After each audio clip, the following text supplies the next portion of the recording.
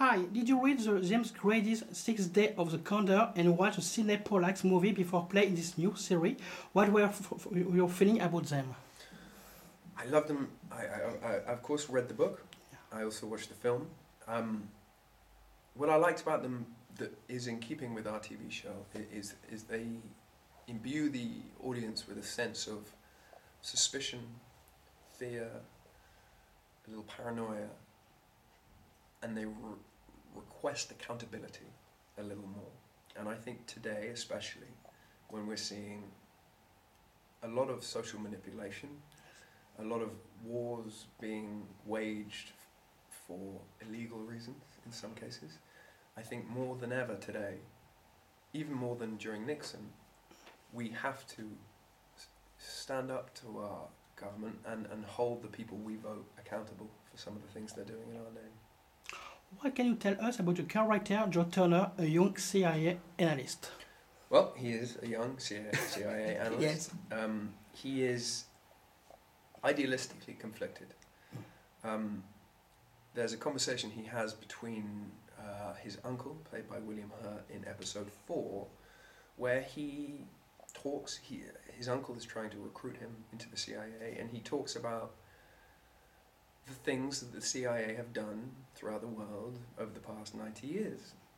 And a lot of them aren't righteous. A lot of them are purely to serve the economic interests of the American people at the expense of so many.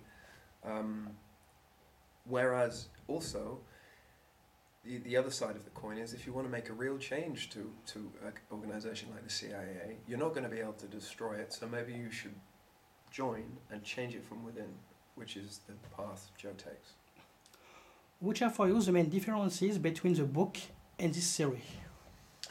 I think what's nice about long-form television, we have 10 hours to tell the story. I'm going to talk about the film and not the book, because I think more people will have seen the film. The film is good. It is particularly interesting in the characters. You don't know who they are, where they come from, who they work for, what they stand for, or where they go. And that's a good thing, because it gives us a sense of fear and mystery and paranoia. However, in our show, when we have a longer period of time, we can get into the ideological conflict at work, differing points of view, and we can pose interesting questions and go into them in a greater detail. What can you tell us about your training for this series, because you run a lot? Yeah, well, I knew how to run before, not very well, but so there was a bit of running. I did a little bit of weapons training. Yes. Terrifying. Didn't enjoy that at all. And then a lot of reading about the CIA and the NSA and their technological capabilities and that kind of thing. In this first season, which scene was the most difficult to play for you and why? God, I think there was this one scene where...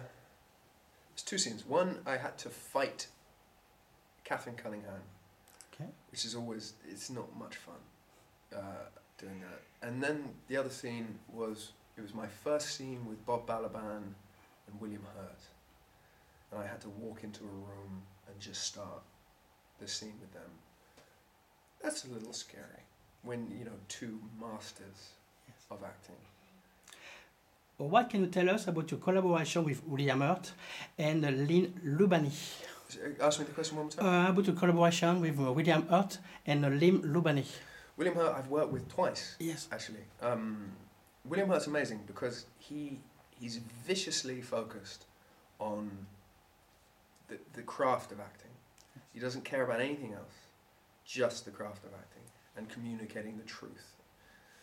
For young people, I think that's, like myself, I think that's pretty useful to see, to not be distracted by, the superficial sides of what we do, focus on what's important. Liam Lubani is a wonderful example of a minimal performance. It's all in the eyes, and that you don't need to demonstrate anything. She's pretty great. Your character worked in the secret for CIA. What was your inspiration to create this character? Did you read a book of movies, maybe?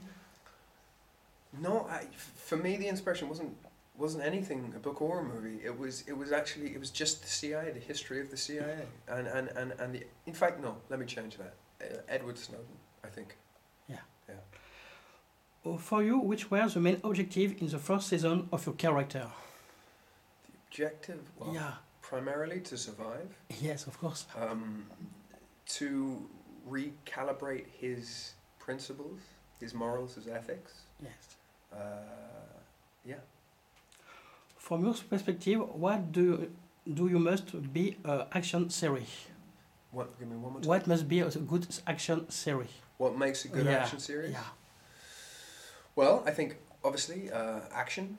Everybody loves a bit of action, but I think if it's underpinned with thought, consideration, interesting ideas, arguments, I think that's what makes our show particularly interesting. We do have action, we do have car chases, gunplay, all that kind of thing, but there's a lot to be taken away. You're left thinking and examining the world around us as well as ourselves, and I think that's good. What can you tell us about the conspiracy in this first season? Ooh, without giving it away? Yes. I can't tell you much. All I could say, what I'll say to you is that, like today, I think we are easily distracted, Yes. and we're told one thing, and we often believe it, and in order to justify something much more heinous. For example, the Iraq War, weapons of mass distraction. Why are we going? So nothing. Revenge only leads to more revenge. I am done with this world, you say in the series. Ready for season 2? That's a good thing. A good question. I could answer it, but I don't know anything about season 2 yet. Okay. So I can't really answer it. And my last question, which are your current projects? Movies, series? Sure. I've just finished something called The Little Drummer Girl, which is for the BBC and AMC, as a John le Carré novel. Florence Pugh, Alexander Skarsgård, Michael Shannon. I think there's a film that's going to be released here called Terminal, which is Margot Robbie, Simon Pegg, Dexter Fletcher. And then of course season 2 of Condor, which starts in January, and that's 8 months. So beyond that, I don't really know. Thank you very much. Thank you.